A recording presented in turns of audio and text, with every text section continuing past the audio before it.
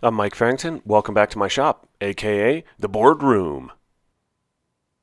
So in this video I'm going to be building this coffee table. I get started in the usual way of roughing out some parts with the chop saw and the bandsaw. The lumber I'm using is alder, and I chose that because you can smoke salmon on it very nicely, and also because it takes a dark stain well. And it's also cost effective, which helps.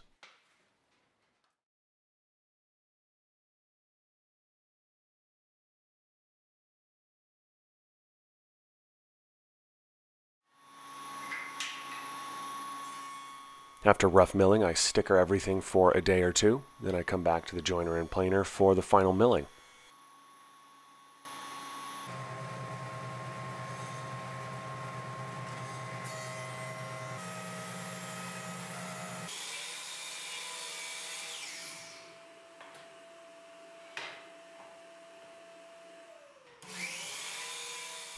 Quick pro tip, cut everything to length first. Then take your parts over to the table saw and use the edge tech to clean up the edges after cutting them to length, and this will sand off any blowout made by the chop saw. Alright, now that I have the parts dimensioned, it's time to do some joinery. And if you watch my other videos, you'll know that I like to use a biscuit joiner. But the biscuit joiner has one main disadvantage, and that's the width of the cut that it makes. Oftentimes you'll find that it's a little too wide for the workpiece. So whenever I find myself in that situation, I pull out the domino.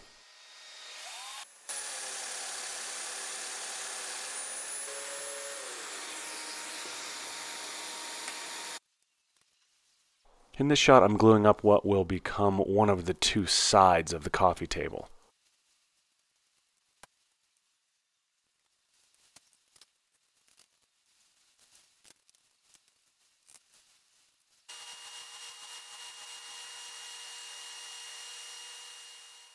I don't often recommend specific tools, but in this case I will. This router is made by Milwaukee, and the thing that I like about it is it has a strap for your hand, and that makes it real easy to hold when performing operations like rabbiting.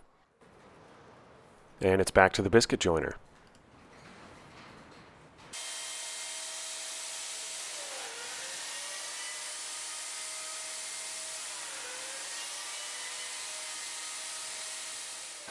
Always a good idea to sand before glue up.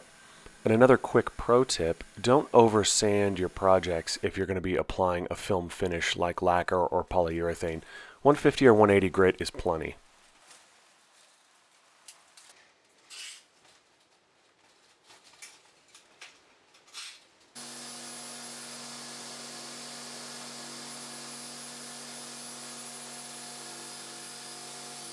Alright, take a look at my jug of pub mix right there, and you'll notice that it's filled not with pub mix, but with biscuits. And if you look a little closer, you'll notice that those biscuits are gigantic. So the smaller biscuit in this shot is a size 20, and the one that I'm holding now is a size S6. So just to be clear, the sizes of biscuits are 0, 10, 20, and S6. That makes perfect sense. So this larger biscuit's great when you want a little extra strength. It does come with one drawback, and that is you have to plunge the biscuit cutter twice. So to give you an idea of the added strength of these larger biscuits, I used to know a carpenter who would use these to construct interior doors. He would use 3 biscuits stacked on top of each other at each corner of the door.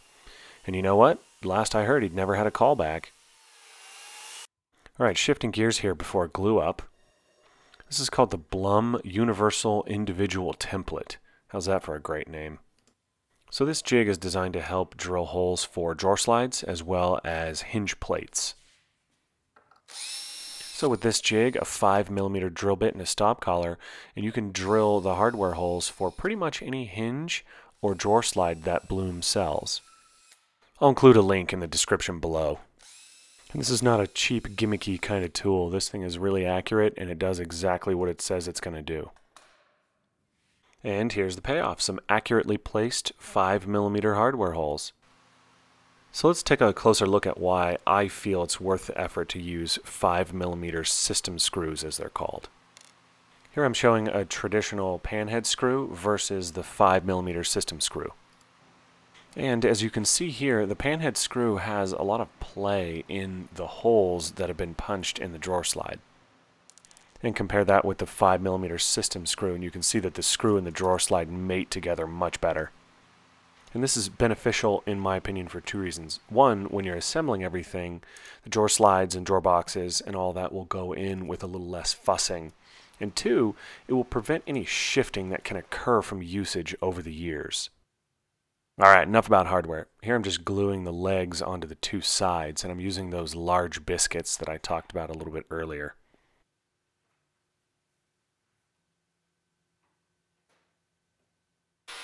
Alright, this happens to me every day at around 5 o'clock.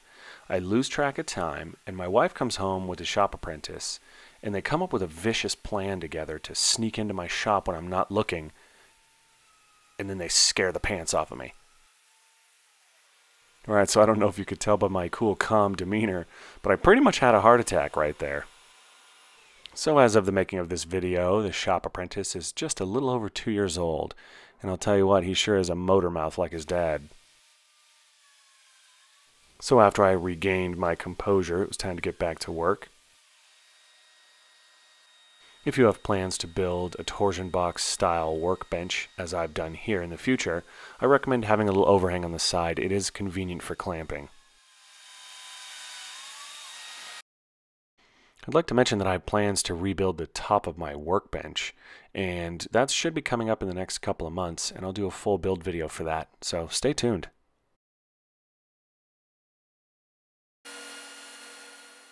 Now it's time to cut out some veneer-coated MDF, and this will fit in the openings of the sides of the coffee table. And since I used a router to cut the rabbet, the inside corners are rounded, so I either need to square the rabbet or I need to round over the corners here on these panels. And the reason I've left these panels out until now is for finishing. It's much easier to stain and top coat a separate panel than it is to try and get into all the nooks and crannies created when this piece is installed. Fits like a glove.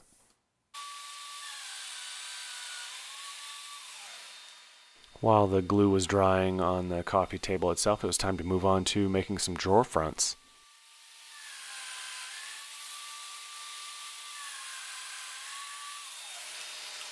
Always time for a corporate coffee break.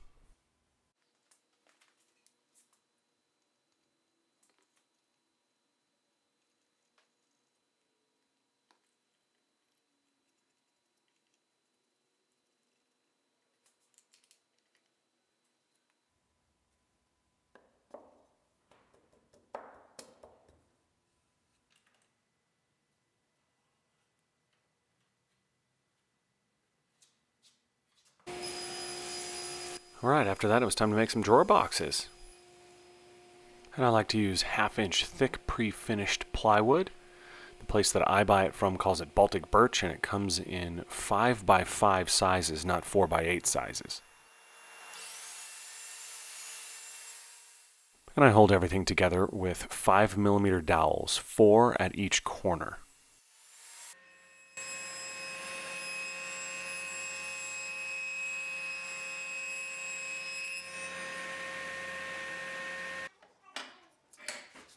On this project I'm using a drawer slide known as the Blum Tandem, and it requires a notch to be cut out of the back of each of the drawer boxes, and this creates clearance for the undermount slide mechanism.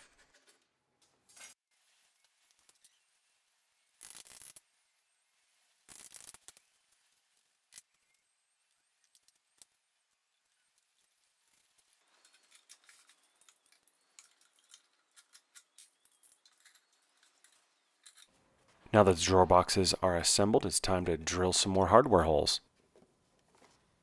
This jig is known as the Blum Tandem template, and I'll include a link in the description below. During this build I pulled out an album by my very favorite band Rush, and the title of the album is Moving Pictures. And by my standards, this is fairly new music, as this album was released in 1981. And the entire album is excellent, but there's one particular song I'd like to recommend, and that's Red Barchetta. This is a song about a car, and in traditional Rush fashion, the song is very descriptive. The drums are incredible. The song's really well put together. So, yeah, I highly recommend it.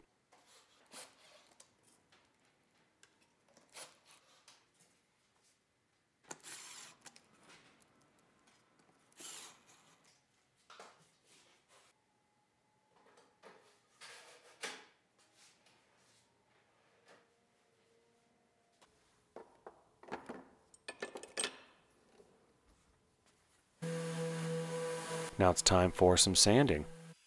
I think it's really important to ease the edges of a drawer box.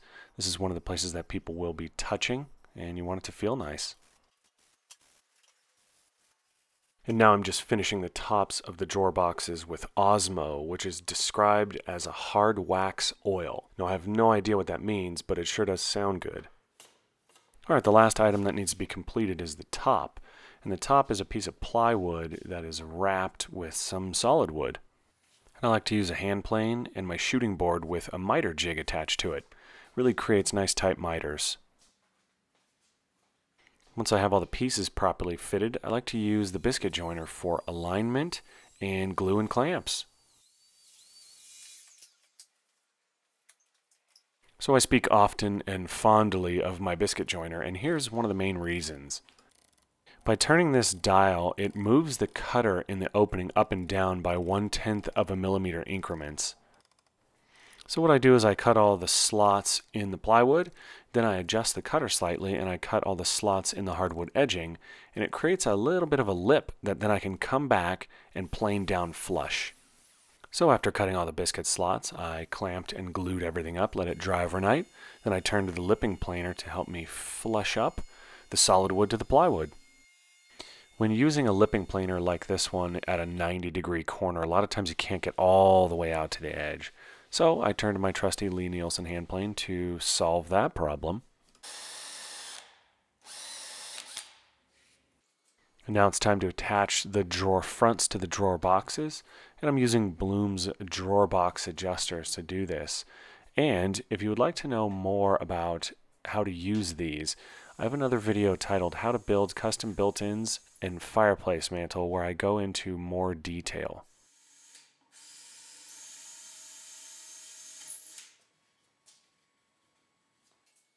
Essentially, these drawer box adjusters are a system to attach drawer fronts to drawer boxes, and it offers some adjustment.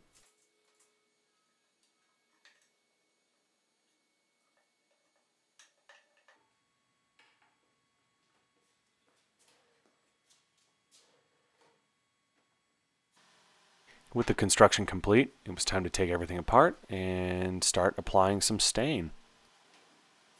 This stain is made by a company called DuraSeal, and it's their Quick Coat line. And it's actually a finish designed for flooring. And conveniently, there's a flooring company near me that sells this stuff, so it's easy for me to get, and I really like the way that it works.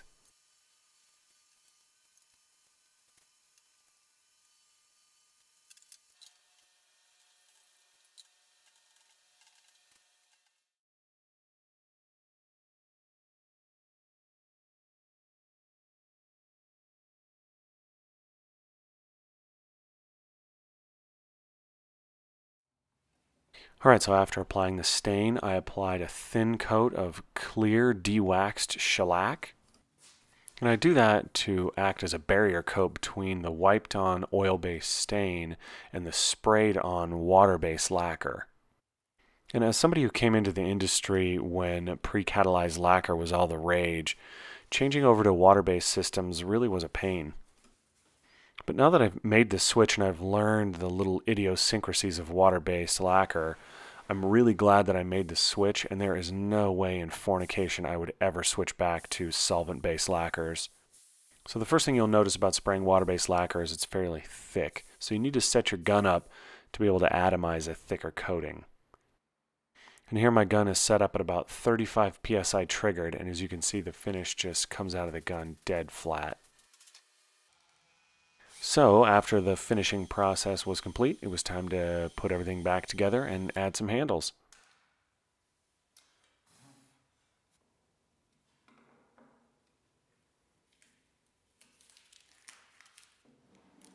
So I dusted everything off and took some glamour shots. I had a bunch of fun building this one, and I think overall it turned out pretty good. Let me know what you think in the comments below.